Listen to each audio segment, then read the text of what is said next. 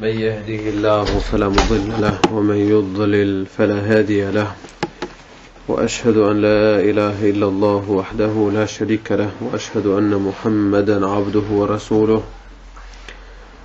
أما بعد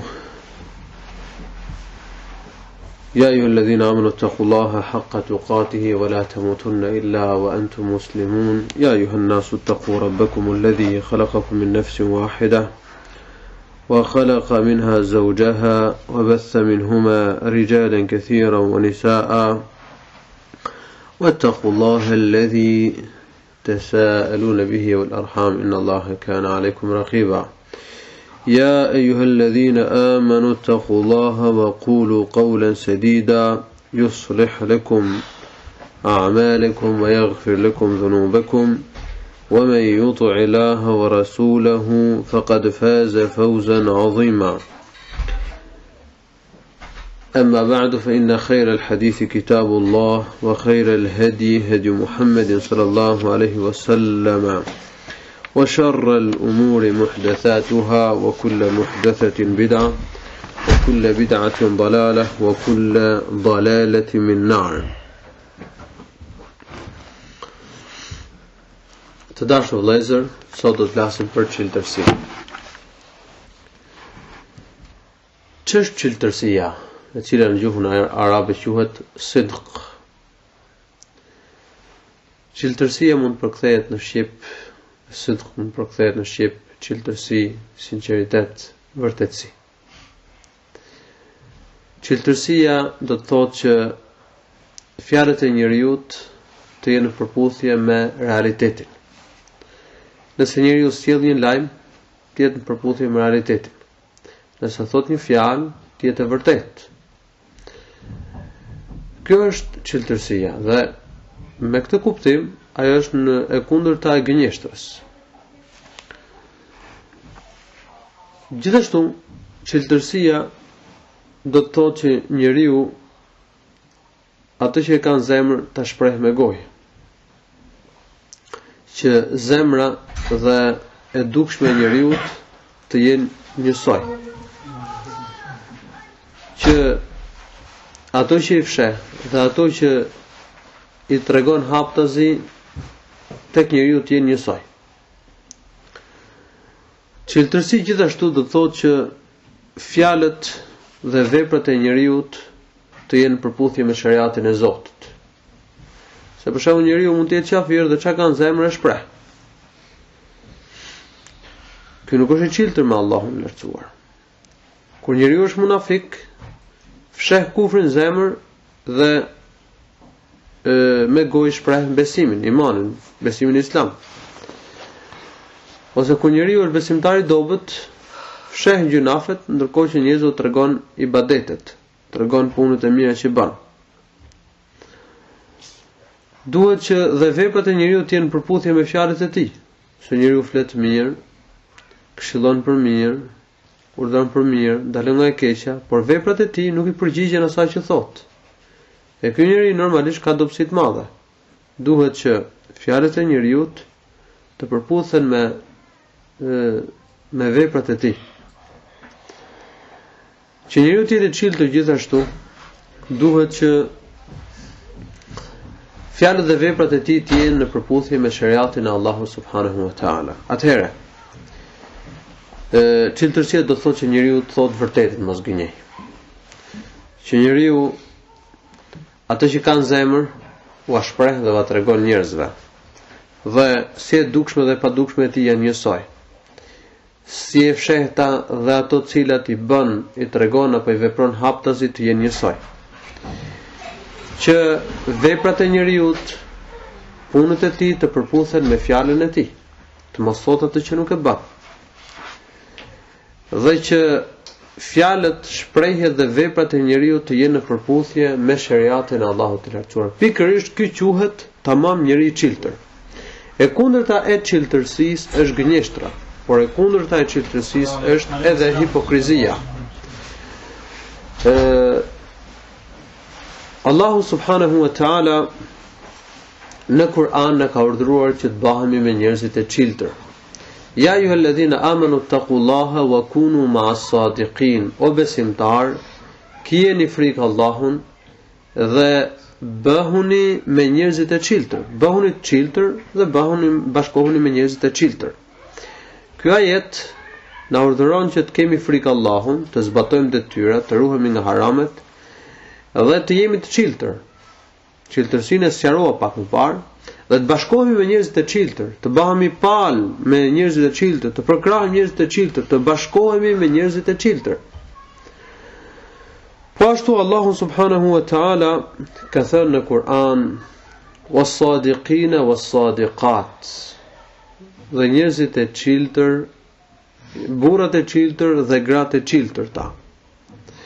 Në surën Ahzab Allahu i lartësuar ka përmendur vetit e mira të atyre të cilët do të marrin shpërblimin e madh dhe që do të falen gjunahet nga Allahu i lartësuar. Ka përmendur dhe ato gra, vetit e mira të grave të cilët do të marrin shpërblimin e madh të Allahut të lartësuar. Ka thënë Allahu i lartësuar: "Innal muslimina wal muslimati wal mu'minina wal mu'minati wal qanitina wal qanitati was sadiqina was sadiqat." Me të vërtet muslimanët dhe muslimanet, besimtarët dhe besimtaret. Musliman do më thënë nështruar ndaj Allahut dhe gratë nështruar ndaj Allahut. Besimtarët dhe besimtaret, të bindurit dhe të bindurat, wal qanitin wal qanitat, was sadiqina was sadiqat, të çiltërtit dhe të çiltërtat, të sinqertët dhe të sinqertat. Se sidq do të thotë ciltersi, sinqeritet. Atëherë burrat, meshkujt e çiltër të sinqert dhe gratë e çiltra, femrat e çiltërta dhe të sinqerta. Was-sadiqina was-sadiqat, was-sabirina was-sabirat, durimtarët dhe durimtaret. Durimtarët që frenojnë veten nga harami, që kryejnë detyrat, që përmbajnë veten në rast fatkeqësie, nuk e humbin kontrollin, nuk shprehin panik, nuk tregojnë pa kënaqësi ndaj caktimit të Allahut të lartësuar, dhe durimtaret, was-sabirina was-sabirat, was-sadiqina was-sadiqati was-sabirina was-sabirati wal mutasaddiqina wal mutasaddiqat, dhe ata të cilët japin sadaka, japin lëmosh, japin zakatin, japin edhe sadaka lëmosh. Dhe ato të cilët japin sadaka, japin lëmosh. والمتصدقين والمتصدقات والصائمين والصائمات, agjëruesit dhe agjërueset, والحافظين فروجهم والحافظات, ato që ruajnë organet e tyre gjinore nga haram, ata që ruajnë organet gjinore nga harami dhe ato që ruajnë organet gjinore nga harami, ulaika lahum maghfira, ulaika lahum maghfiratun wadh-dhakirina Allaha kathiran wadh-dhakirat, ata që e përmendin Allahun shumë dhe ato që e përmendin Allahun shumë do të kenë shpërblim të madh dhe falë gjunahet. Lahum maghfiratun wa ajrun azim. Allahu do t'u falë gjunahet dhe do t'u jap shpërblim të madh. Ndër ta janë përmendur dhe njerëzit e sinqert, qofshin meshkuj apo femra. Njerëzit e sinqert do të marrin shpërblim të madh nga Allahu subhanahu wa ta'ala. Allahu lartësuar ka përmendur në surën Muhammed se disa besimtar kërkuan që të zbrisin vargje Kurane, të cilat do të tregonin dispozitat e xhihadit dhe që urdhëronin për xhihad, për luftë, ndërkohë që ende nuk ishte koha e luftës. Allahu ka thënë: "Wa yaqulu alladhina amanu laula nuzilat sura", besimtarët thonë, sikur të kishte zbritur një sure muhkama wa dhukira fiha al-qital. Wa yaqulu alladhina amanu laula nuzilat sura, sikur të kishte zbritur një sure që në cilën përmendet xhihadi dhe flitet apo jepet urdhër për xhihad. فإذا أنزلت سورة محكمة وذكر فيها القتال رأيت الذين في قلوبهم مرض ينظرون إليك نظر المغشي عليه من الموت فأولى لهم. Por kur të zbres një sure e qartë në dispozitat e saj, në cilën përmendet xhihadi, jepet urdhër për xhihad dhe tregohen dispozitat e xhihadit.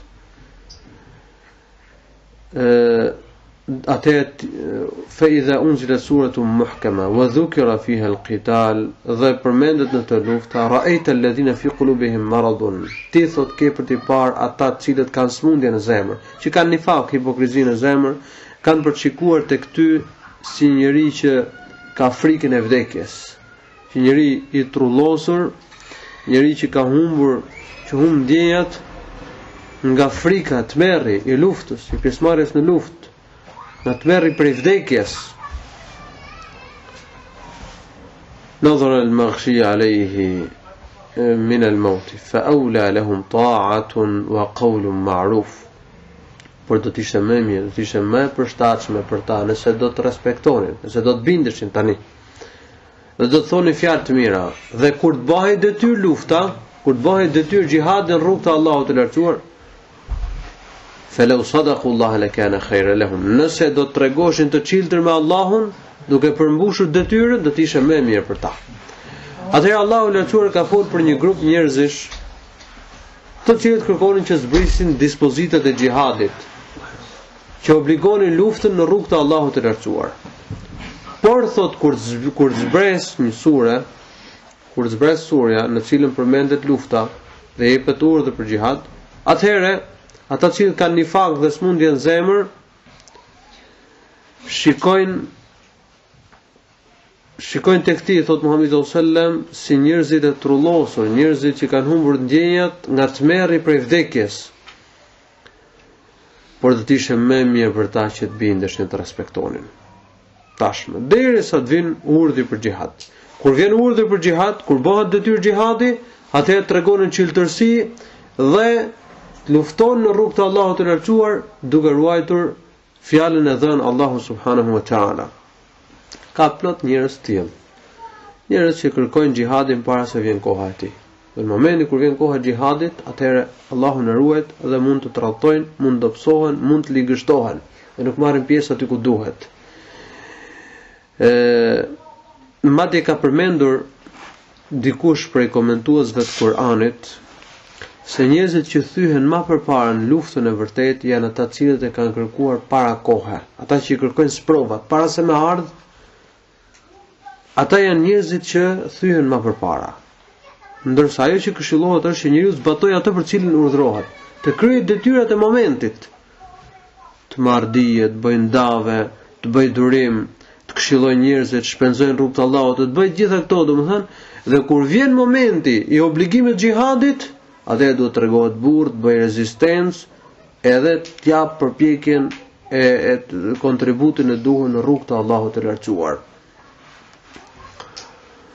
Allahu i lartësuar ka thënë në Kur'an: "Alam tara ila alladhina qila lahum kuffu aydiyakum wa aqimus salah." A nuk i ke parë ata njerëz të cilët u është thënë kuffu aydiyakum, përmbahuni, mos përmbahuni. Wa aqimus salat, tashmë përmbahuni, mos i prekni qafirat, kundërshtarët, falni namazin dhe jepni zakatin. Alam tara ila alladhina qila lahum kuffu aydiyakum wa aqimus salata wa atuz zakata falamma kutiba alayhim alqital. Por këtyre njerëzve kur u bë detyrë lufta, një grup prej tyre kishin frikë njerëzit, sigur se frika prej Allahut ose edhe më shumë. Wa qalu rabbana lima katabta alayna alqital. Ata thanë, Zoti ynë, pse na e bëre detyrë luftën? Laula akhartana ila ajalin qarib. Pse nuk na dhe afat deri në një nuk na dhe kohë, pse nuk e shtyve obligimin e luftës deri në një kohë të afërm. Kështu thanë këta njerëz, të cilët dikur kishin kërkuar që të bëhej detyrë lufta. Në momentin që u bë detyrë lufta, u treguan të dobët, u ligështuan dhe thanë, pse nuk na e shtyve detyrën, obligimin e luftës. Allahu natyre ka folur në Kur'an dhe për atë popullin, atë grupin për Benu Israilëve, të cilët i thanë një pejgamberit tyre që të caktonte një mret dhe të luftonin me të në rrugt të Allahut që të dëbonin armiqt. Ajo tha, mbase kur t'u bëhet detyrë lufta nuk keni për të luftu. Tha ne si mos luftojmë kur neve jemi, domethënë na kanë nxjerr nga trojet tona dhe nga fëmijët tonë. Por kur u bë detyrë lufta, falamma kutiba alehim alqitalu tawallaw illa qalilan minhum. Kur u bë detyrë lufta, i kthyen shpinën urdhrit të Allahut, përveç një pakicë për tyre. Allahu e di më mirë se kush janë njerëzit zullumçar. Allahu lartësuar na ruajt. E rëndësishme, njeriu i çiltër bën detyrën e momentit. Merr dije, bën dave, shpenzon rrugët e Allahut, punon e kështu me radhë. Kur vjen momenti i vështirësisë, bën detyrën e momentit përsëri. Kur vjen momenti i luftës, bën detyrën e momentit. Lufton kundër qafirave derisa Allahu lartësuar t'i jap vendimin e vet. Ky është njeriu i çiltër. Dhe Allahu ka thënë walau sadaqullaha lakana khayran lahum. Po tregoshin të çiltër me Allahun, kjo do të ishte fa idha azama al-amru falau sadaqullaha lakana khayran lahum. Kur të jepet urdhri, kur të bëhet detyrë lufta, kur të marrin pjesë në luftë, nëse do të ishin të çiltër me Allahun, se njerëzit të çiltër me Allahun, në momente lufte bëjnë rezistencë, bëjnë qëndresë, nuk do psohen. Kjo do të ishte më e mirë për ta. Allahu i ka lavdruar sahabët se qëndruan me pejgamberin në luftën e Khandekut. Nuk bën si puna e hipokritëve, munafikëve apo njerëzve të dobët, që kishin sëmundje dhe nifak në zemër. Allahu ka thënë për ta në Kur'an: "Minal mu'minina rijalun sadaqu ma ahadullah alayh, faminhum man qada nahbahu wa minhum man yantazir wa ma badalu tabdila." Ka prej besimtarëve burra të cilët e kanë mbajtur fjalën që i kanë dhënë Allahut, sadaqu, domethënë kanë mbajtur me çiltërsi besën dhe fjalën e dhënë Allahut, faminhum man qada nahbahu. Ka prej tyre që kanë vdekur në rrugt të Allahut. Ka prej tyre që janë në pritje, po as pak nuk kanë bërë ndryshim. Atëherë vëllezër, këto ajete na porosisin që të jemi njerëz të çiltër. Të jemi të çiltër në fjalët tona, shprehjet tona, në lajmet tona, në veprat tona. Të jemi të çiltër dhe të themi vetë të vërtetën. Të kemi qëndrime të çiltërta, të ruajmë besën, të ruajmë amanetin. Ciltersia do të thotë që njeriu të mos gënjej, sigur se sqarova edhe pak më parë.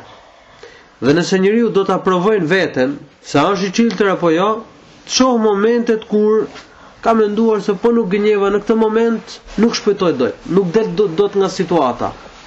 Në qoftë se në këtë moment thot vërtetën, është i çiltër. Nëse nuk e thot vërtetën, atëherë le ta di se nuk është i çiltër, se ka problem. Nëse nuk është i çiltër në këtë moment, ka problem. Dhe faktikisht njeriu e kupton këtë situatë. Po të shikoj jetën e vet. Ka pas momente kur është zonë ngushtë për shembull.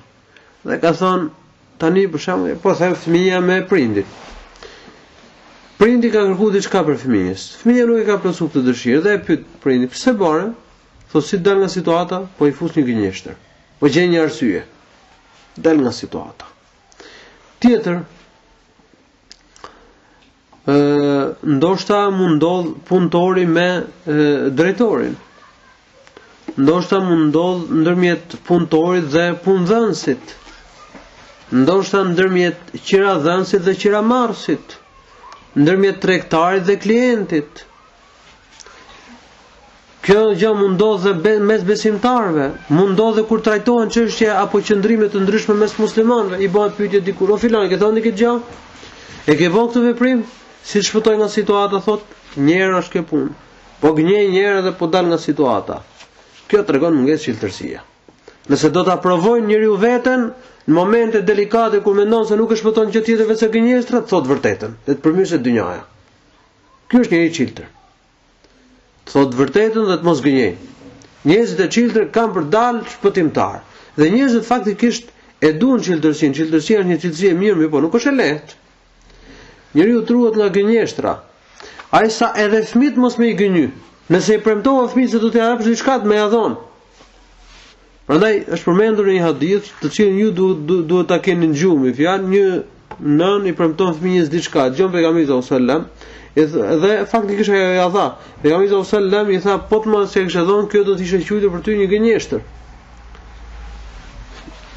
është më rëndësi që fëmijët tanë të mësojnë me ciltërsi, se fëmijët tani nëpër telenovela, nëpër filma, vende ndryshme mësohen me gënjeshtra, mësohen me trillime, mësojnë dredhinë dhe mashtrimin. Besimtari është i ciltër, është fisnik, është i drejtë, ruhet nga dredhia, nga mashtrimi, nga gënjeshtrat, nuk duhet të njohë gjëra të tilla. Po si mundet që njeriu të edukojë fëmijët me frymën e ciltërsisë, sinqeritetit, pastërtisë, ndershmërisë, në qoftë se ai vetë nuk është i ciltër, se baba gënjen familje, nëse nëna gënjen, atëherë çish mund bëhet shembull për tjerët? Po si mund bëhemi shembull për njerëzit e fisit, për mbar vëllezër musliman, në qoftë se përhapet një karakter i tillë kaq i ulët? Prandaj Allahu lartësuar na ka urdhëruar në këto ajete të Kuranit që të jemi të ciltër. Ciltërsia e bën njeriu mirëbërës, fisnik, dhe fisnikëria e çon njeriu në xhenet.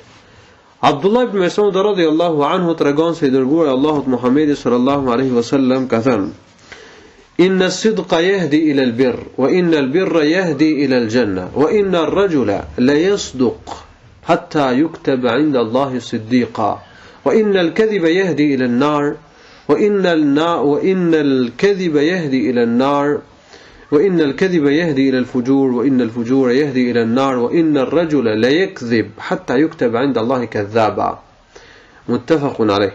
عبد الله بن مسعود رضي الله عنه tregon se i dërguari Allahut Muhammedi sallallahu alaihi wasallam ka thënë: Ciltërsia e çon njeriu, e bën njeriu fisnik. Fjala birr që përmendet këtu në hadith përmendet fjala ciltërsi, sidq, dhe fjala birr që do të thotë mirësi. Fjala birr është një fjalë që përfshin gjitha vetitë e mira, gjitha punët e mira. Atëherë, ciltërsia sjell gjitha mirësitë. Ciltërsia sjell karakterin e mirë për njeriu. Ciltërsia e bën njeriu që të bëjë punë të mira. Dhe kur njeriu ka mirësinë, kur njeriu punon mirë, shkon në xhenet. Atëherë e para me cilën duhet ta fillojmë është me ciltërsinë, ciltërsia. Se njeriu i ciltër është i ciltër me Zotin. Është i ciltër me prindrit, është i ciltër me gruan, është i ciltër me fëmijët, është i ciltër me vëllezërit musliman. E ciltërsia pastaj do ta bëjë njeriu që punojnë drejt, që thotë drejtën, që të këshillojnë drejt, dhe mirësia, birri, pastaj e çon njeriu në xhenet. Atëherë ciltërsia e çon njeriu në xhenet. E kundërta ndodh me gënjeshtrën. Pejgamberi alayhi wasallam ka thënë në hadith, gënjeshtra e bën njeriu në poshtër. Ç'është poshtërsia? Veprimi i ligësive. Poshtërsia është një fjalë që përfshin ligësitë dhe të këqijat. Njeriu që gënjen i bën poshtërsitë. Dhe poshtërsia e çon njeriu në zjarrin e xhehenemit, Allahu i lartësuar na ruajt prej tij. Atëherë ky hadith na nxit që të jemi të ciltër dhe nga ana tjetër na tërheq vëmendjen që të ruhemi nga gënjeshtra. Sepse ciltërsia është shkaku i të mirave. Gënjeshtra është shkaku i të këqijave. Tjetër, hadithi tregon se shpërblimi dhe dënimi vijnë si pasojë e veprave të njeriu dhe karakterit të tij. Nëse njeriu është i ciltër, është fisnik, është i mirë, shkon në xhenet. Me shpërblimin e xhenetit. Nëse njeriu është gënjeshtar, është i fllihq, është i poshtër, vepron punë të këqija, është i shthurë, ai shkon në zjarrin e xhehenemit, Allahu na ruaj prej tij. Tjetër, hadithi tregon se njeriu emërtohet sipas asaj që shfaq. Se njeriu është i ciltër, quhet i ciltër. Nëse njeriu gënjen, quhet gënjeshtar. Dhe nëse njeriu është i ciltër, ka për të quajtur tek Allahu i lartësuar njeriu i ciltër, do të marrë gjykimin e njerëzve të ciltër, do të shnohet si i ciltër tek Allahu i lartësuar, se kështu thot hadithi. Do të quhet si i ciltër dhe do të marrë shpërblimin e njerëzve të ciltër. E nëse njeriu gënjen, nëse gënjeshtra bëhet karakteri njeriu, atëherë gjykohet si i ciltër, quhet si i ciltër dhe merr dënimin e quhet gënjeshtar dhe merr dënimin e njerëzve gënjeshtar. Allahu na ruajt.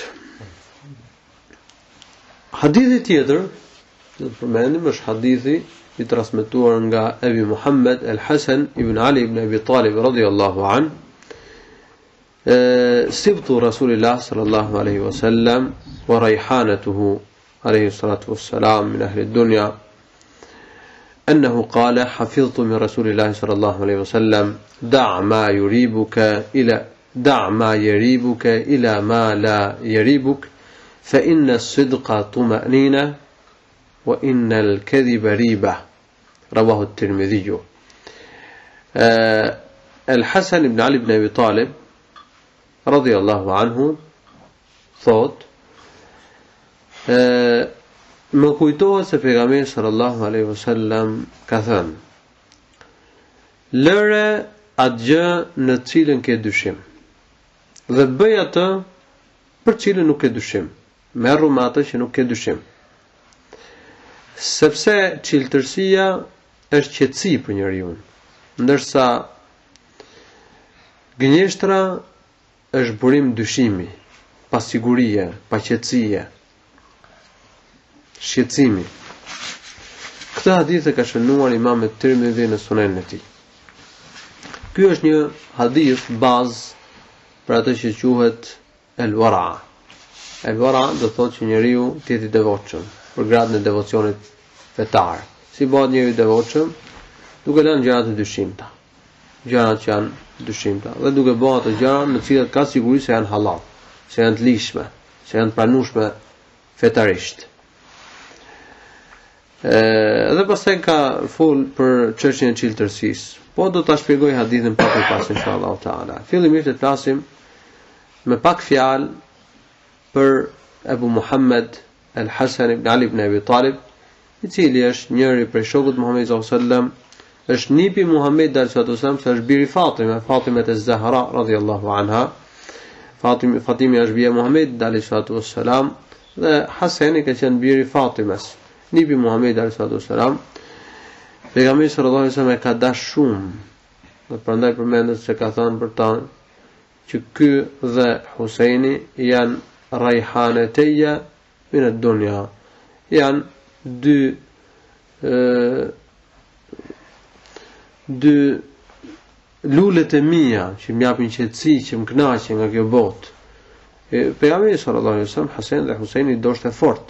Prandaj është përmendur në hadith se ka thënë për Hasanin: o Allah, unë e dua këto, prandaj duaj ata. Po ashtu ka thënë për të dy, për Hasanin, për Husainin: o Allah, unë I dua këta dy, prandaj duaj ata të cilët I duan këta dy. Pejgamberi sallallahu alaihi wasallam ka thënë për Hasanin dhe për Husainin: el-Hasan wal-Husain sayyida shababi ahli al-janna.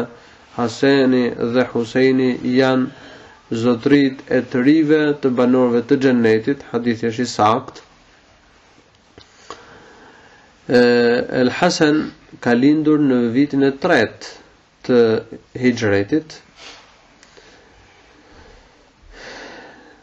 Do të thënë, kur ka vdek Muhamedi sallallahu alaihi wasallam, ka qenë aty ke 8 vite, 8 vjeç me fjalë.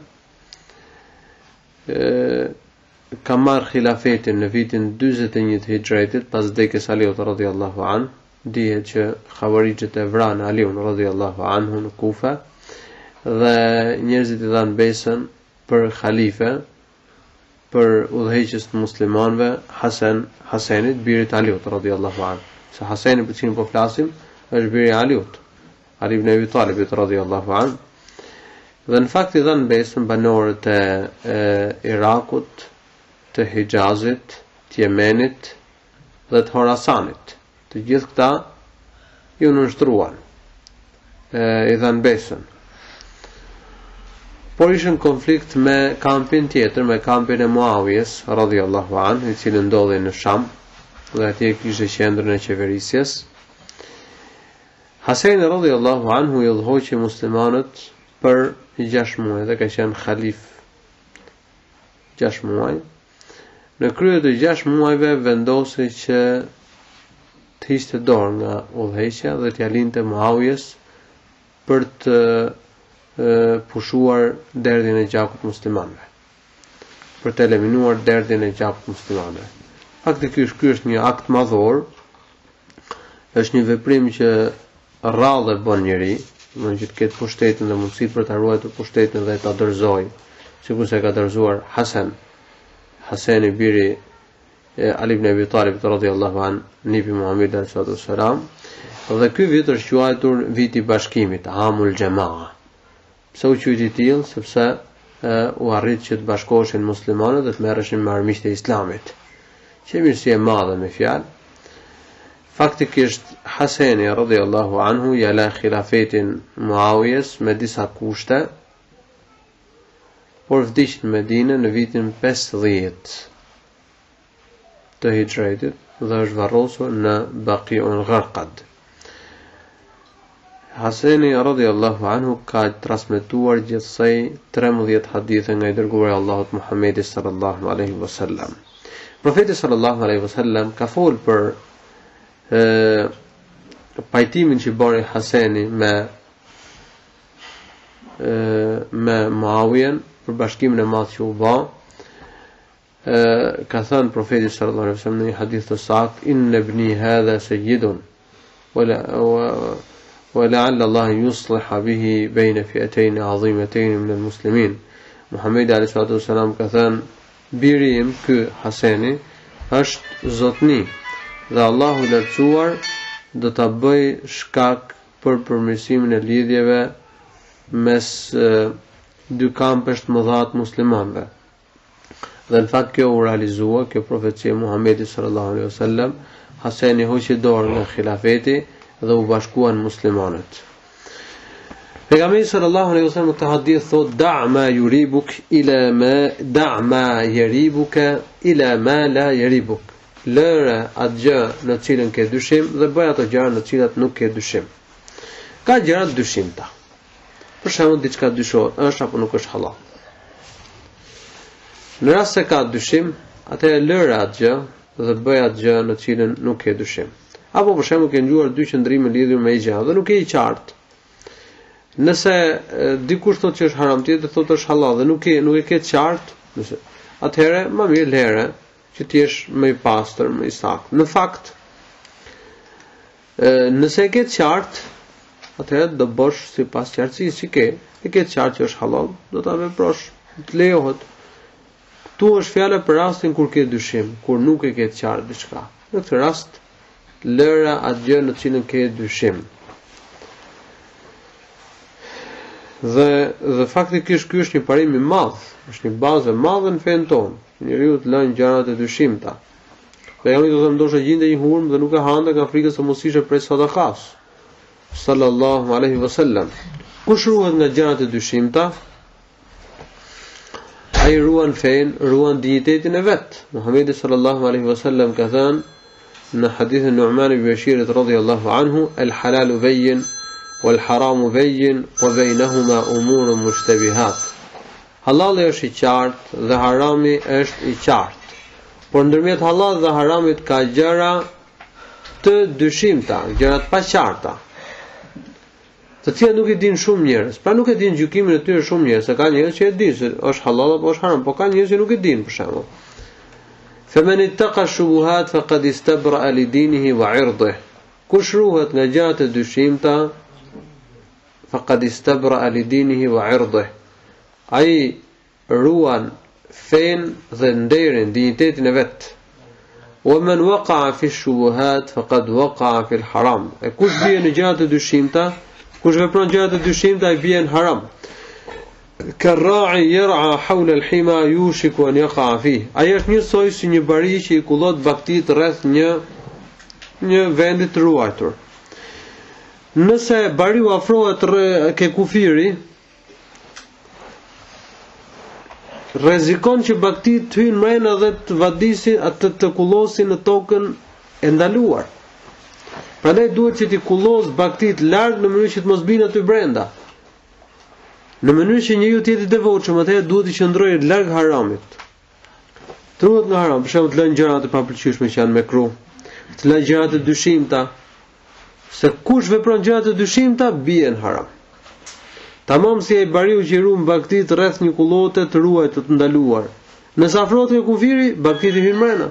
Pra duhet i kullos baktit larg në mënyrë që të mos i bin mrena. Po kështu edhe besimtari, duhet qëndroj larg kufive caktuar nga Allahu i lartësuar, larg haramit. Nëse është dyshim diçka, me e lën.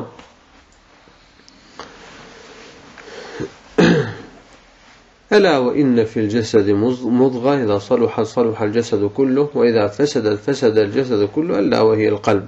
Pastaj Muhamedi sallallahu alaihi wasallam ka thënë, në trup ndodhet një copë mishi, e cila nëse përmirësohet i gjithë mishi, e nëse ajo prishet, nëse ajo përmirësohet i gjithë trupi, e nëse ajo prishet i gjithë trupi dhe ajo është zemra.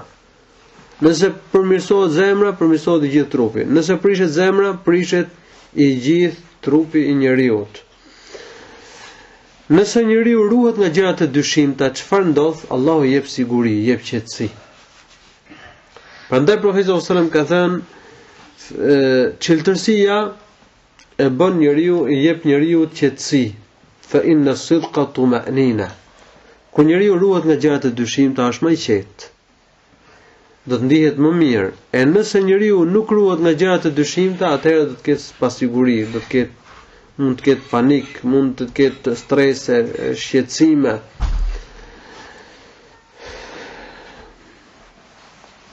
Dhe faktikisht kjo është e provuar. Kur njeriu ruhet nga gjërat e dyshimta, Allahu lartësuar jep qetësi, jep kënaqësi shpirtërore, jep një siguri, e bën fjalën e tij të pranueshme, e bën shembull për njerëzit. Nëse kur njeriu nuk ruhet nga gjërat e dyshimta, i bie autoriteti. Nuk ka siguri, nuk ka qetësi në shpirt, në zemër. Hadithi thotë se Ciltersia jep qetësi njeriut. Dhe në fakt që njeriu i ciltër, që ruhet nga gjërat e dyshimta, ruhet nga gënjeshtra, njeriu i ciltër Allahu jep qetësi. Allahu jep kënaqësi shpirtërore. Dhe ky njeri do të respektohet dhe nga njerëzit. E njerëzit kanë për të besuar këtij njeriu. Nga e kundërta ndodh me gënjeshtën dhe gënjeshtarin. Gënjeshtra jep pasiguri, i shkakton pasiguri dhe shqetësim e njeriu. Gënjeshtra bën që njeriu të poshtrohet, që njerëzit ta humbin besimin ke ky njeri. Prandaj ka thënë Muhamedi sallallahu alaihi wasallam, Ciltersia është qetësi, gënjeshtra është pasiguri dhe shqetësim, e dyshim. Të parët e këtij ummeti ruheshin nga gjërat e dyshimta. Edhe po përmend disa raste. Aisha radhiyallahu anha tregon se Abu Bekr as-Siddiq radhiyallahu anhu kishte një shërbëtor i cili punonte dhe i sillte pagën. Ja sillte Abu Bekr radhiyallahu anhu. Do të kishte një sklavi shkonte, punonte dhe i sillte pagën e Abu Bekrit radhiyallahu anhu. Pagën ja sillte çdo ditë. Fitimin ja sillte çdo ditë Abu Bekrit radhiyallahu anhu. Dhe Abu Bekri ushqehej me këtë pagë. Një ditë i solli ushqim dhe Abu Bekri radhiyallahu e konsumoi, e hangri. Ky shërbëtori i thot, a e di thot se si e kam fituar unë këtë ushqim? Abu Bekri tha, nuk e di. Si e ke fituar? Tha, i kam shti fall një njeriu në kohën e xahilietit dhe sot më erdhi dhe më dha hakun. Por tha, unë nuk dija me shti fall dhe e gënjeva. Ja rrëfeva fatin shumë me gënjeshtra, si shbajnë shumë faltarë. Edhe ai më dha i këtë hak, në këtë ushqim. Ky që ushqimi që hangre. Abu Bekri radhiyallahu anhu provokoi të vjellët dhe e nxori ushqimin nga barku. Në fakt kjo gjë, pasi njeriu e ka ngrënë ushqimin pa e ditë, nuk të obligon që ta nxjerrësh ushqimin. Po Abu Bekri e bëri nga devocioni. Pëlqente që të ushqehej me ushqim të tillë. Deri në këtë mas kishte arritur devocioni fetar Abu Bekri Siddiq radhiyallahu anhu. Ishte njeriu warri'a, njeriu që ruhej nga gjërat e dyshimta. Këtë ngjarje e ka shënuar Buhari në Sahihun e tij. Umar ibn Khattab radhiyallahu anhu kishte caktuar si pagë nga arka e shtetit islam muhaxhirëve 4000 dirham. Ndërsa Abdullah ibn Umar radhiyallahu anhu I jepte vetëm 3500. Dikush tha, po edhe Abdullah ibn Umar është prej muhaxhirëve. Pse nuk I jep sa u jep të tjerëve? Umar radhiyallahu anhu tha, të tjerët kanë bërë hijret vet. Ndërsa Abdullah ibn Umar e bën hijretin me mua, bashkë me mua. Dhe ai që e ka bën me I tjetër hijretin nuk është ai që e ka bën vete. Dhe prandaj I jepte më pak. Madje përmendet se disa nga të parët e këtij ummeti në qoftë se vërenin se ishte bërë një kontratë shilblerje për shembull me një person dhe sa ai personi I cili ja kishte bler mallin nuk ishte dal aq I fituar, mund të shkonte të I thoshte o filan, ti ke dal shumë I humbur. Na I pjesë çmimit. Ose na diçka më shumë. Ja ngrinë të çmimin, ndërkohë që kishte marrë me çmim maturë, shkonte ja ngrinë të çmimin. Ose për shembull kur shiste dhe blinte me dika. I thoshte me sa e ke me kaq, thoshte e ke tulë çmimin. Do ta blej me kaq diçka më lart. Normale këto e bante, domethënë kur shikonte se tjetri nuk dinte me bë pazar.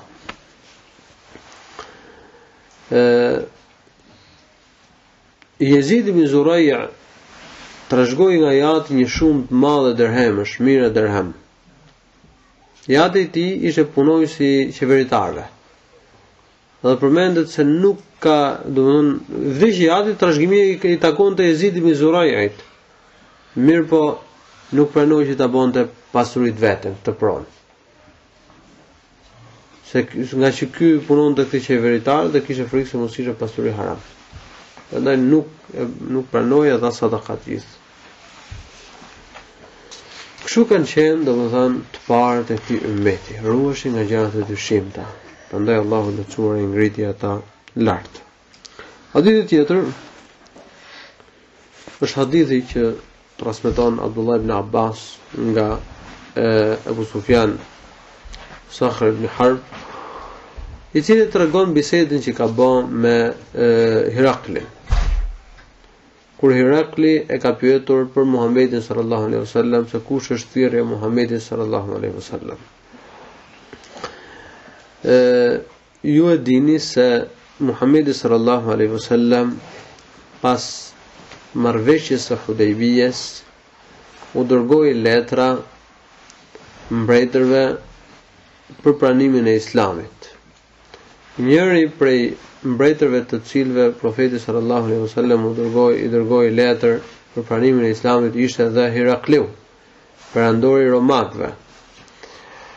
Hirakli ndodhej në Palestinë kur I mbrin letra Muhamedit sallallahu alaihi wasallam në cilin I thoshte Eslim teslam, pranoj Islamin që shpëtosh. Fa in abayta fa inna alayka ithma al-arisiyin. Nëse ti refuzon të pranosh Islamin, atëherë dije se do të marrësh gjunahin e vartësve tu. E rëndësishme kur I mbriti kjo letër Hirakliut, thot a ka njëri prej popullit të këtij personi që unë diskutoj me të këtu në Palestinë. Edhe filluan të kërkonin, gjetën Abu Sufjanin në krye të një karvani. Ishte koha e paqes atëherë mes Muhamedit sallallahu alaihi wasallam dhe Mekasve, dhe Abu Sufjanit ishte dhënë mundësia që të shkonte për tregti. E marrën Abu Sufjanin bashkë me shokët e tij, çojnë tek kuvendi I Hirakliut. Hirakliu e vuri, I tha kush është më afër për jush me Muhamedin? Abu Sufjani tha unë. Me afër ti me Muhamedin sallallahu alaihi wasallam është Abu Sufjani. Tha afro. E vuri përpara. Ata tjerë I rreshtoi mbrapa. Dhe I tha unë do ta pyes për ca gjëra këta. Nëse ky gënjen, thoni që gënjeve.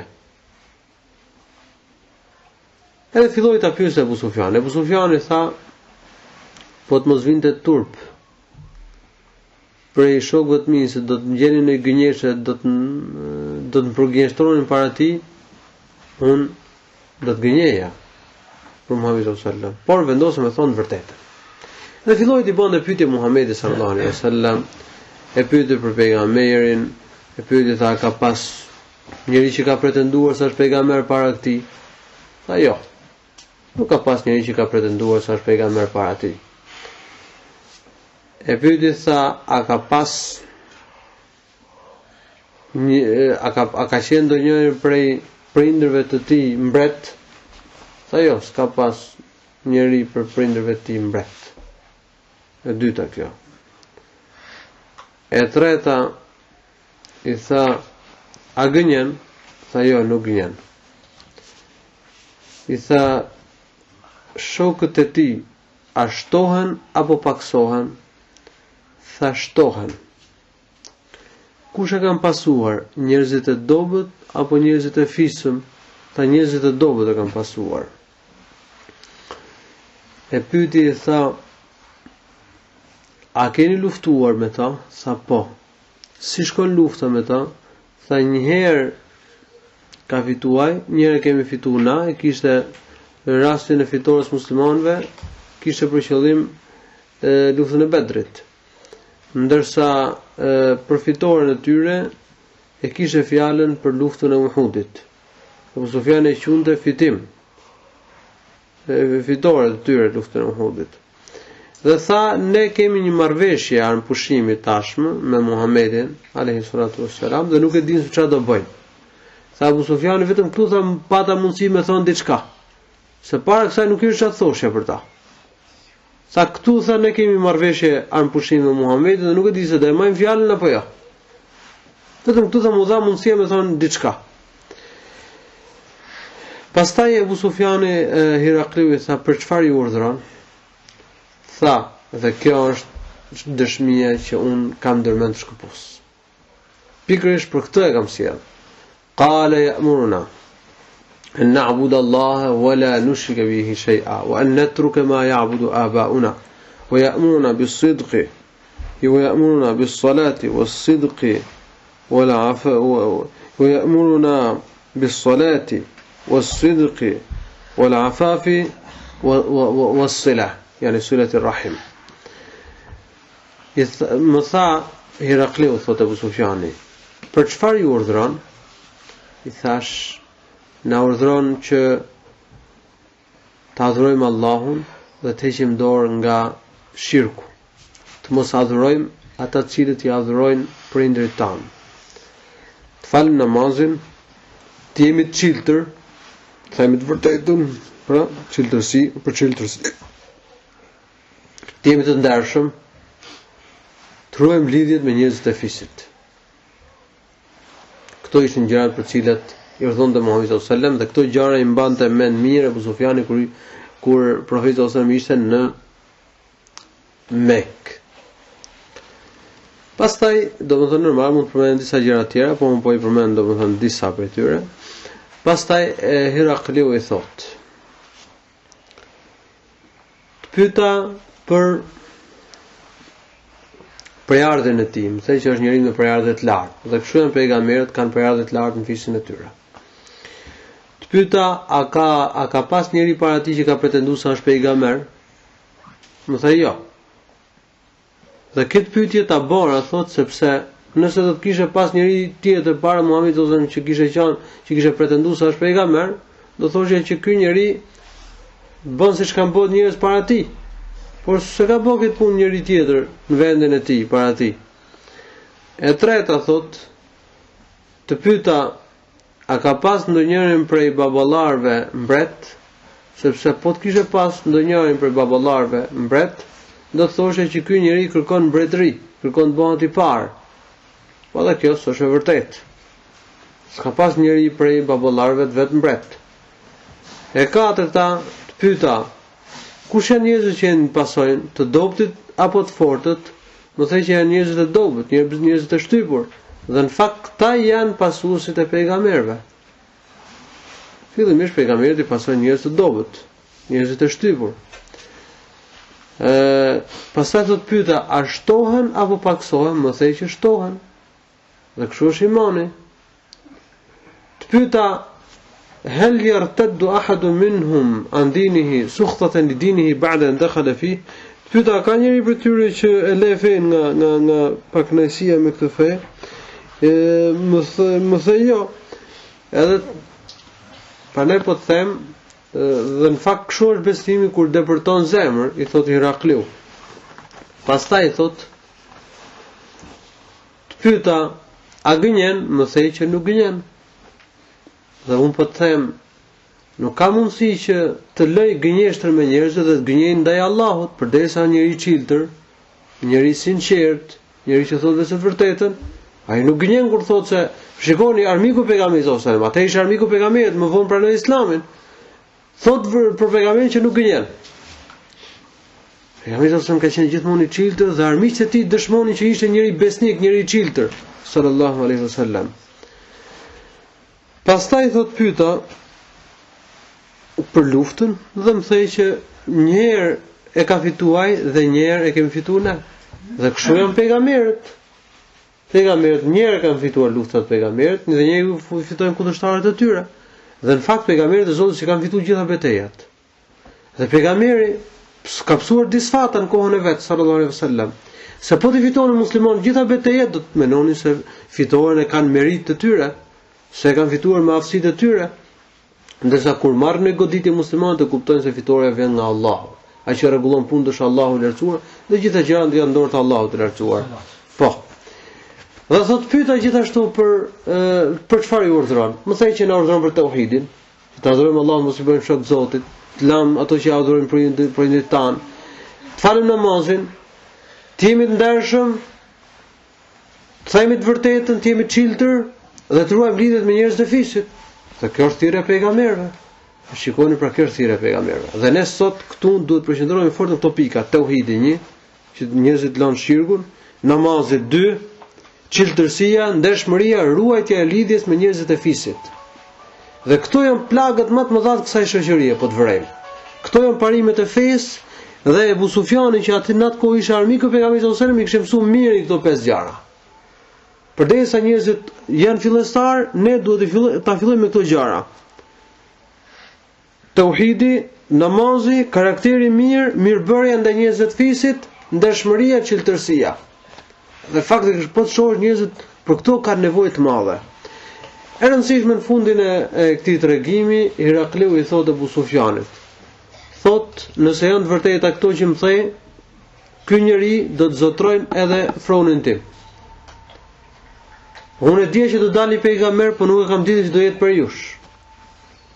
Po të kisha mundësi, i thot, unë do të merrja mundimin që takohesha me ta.